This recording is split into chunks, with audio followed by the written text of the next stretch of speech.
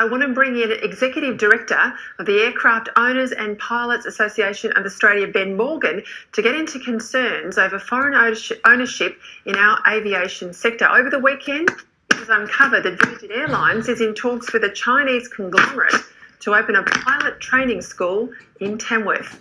Ben joins us now at the studio here in Sydney. Ben, just take us through the concerns your organisation has in relation particularly to training schools and the involvement and the privatisation of a lot of our regional airports. Well, look, what we're seeing, Peter, is a really troubling trend here in Australia, that more and more of our aviation infrastructure and business ecosystem is being sold off to Chinese interests.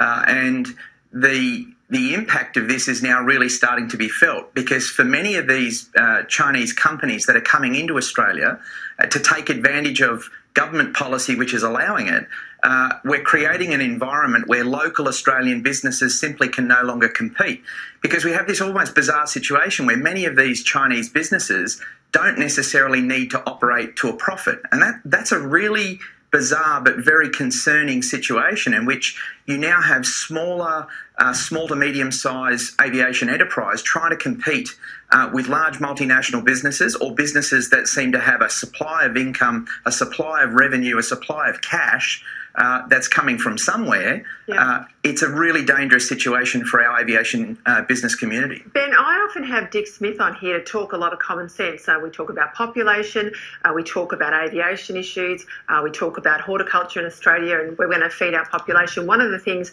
in this area he talks about is the fact that Australia is facing a shortage of Australian pilots. Now, that seems laughable to me because we seem to have aviation schools right around the country. He says, no, you're wrong, Peter. They're all starting to close down, or they're being bought by foreign entities. That's right. Please explain that. Well, Peter, first of all, Dick Smith is absolutely correct, and he can absolutely be trusted on this issue. We've had the largest number of business closures across the last 15 years in the history of aviation in this country. And that is happening because of three important issues which we call the perfect aviation storm. And the first of those issues is that we have an ever-increasing environment of wedding cake layering of aviation regulations. And we've arrived at a point in 2019 where businesses are shackled. Businesses are no longer competitive. They don't have the ability to be agile within the market to do the things that they need to do to operate efficiently. And so under this incredible weight of red tape, many of these businesses have simply been forced out of the industry or into bankruptcy. Quite concerningly, Peter, I was contacted today by a business who heard that I was coming on the show.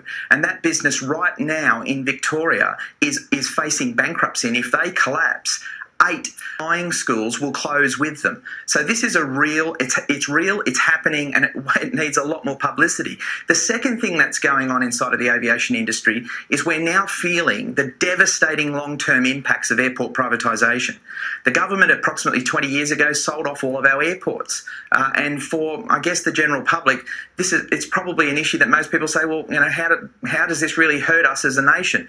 Well, airports are what keep the aviation industry running. And right now, Australian enterprise, small and medium-sized businesses have been priced out of having their businesses at airports. Now, Ben, let me just jump in there. Yeah. Is that because they're fattening the markets up for these airports for sale? Are they charging increased prices for access to the hangar?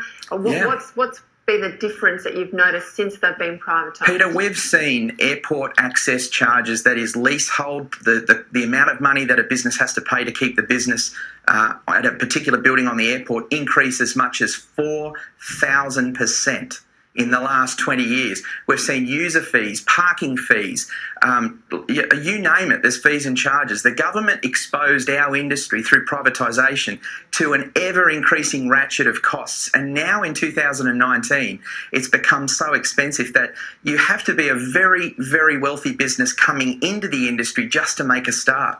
The third thing, Peter, that we like to talk about in the context of this storm is obviously now the overinvestment by Chinese companies. And of course, I've just covered that.